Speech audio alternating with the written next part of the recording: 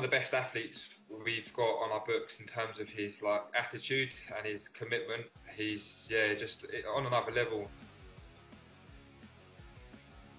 His goal was to build a bit of muscle, build some strength, and improve his overall athleticism. So, like his strength, his speed, his power.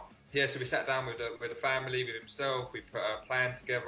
What we do in the gym, can we transfer it onto the pitch? That's the most important thing. As you can see the other day, he had a good amount of strength to kind of hold off the defender, but also be agile enough to turn efficiently and score an amazing goal as well. So I'm really happy for his progress so far, and the opportunity he's been given at the moment too. I definitely can see him staying at the highest level, really.